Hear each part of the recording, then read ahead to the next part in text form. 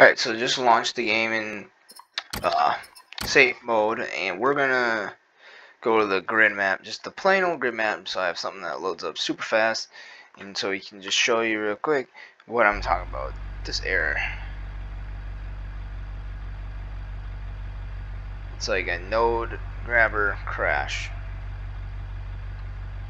I'm gonna have to use control to do it.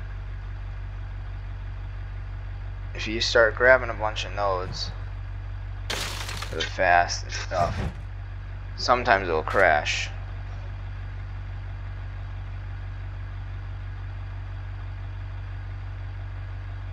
See? Like that. I was just grabbing a node, froze up, and crashed. So, that's definitely a glitch with the game, not my computer. Because I can play the game for hours on hours of crashing and not have it crash. But ever since yesterday, the update, nodes will randomly make the game crash. And the only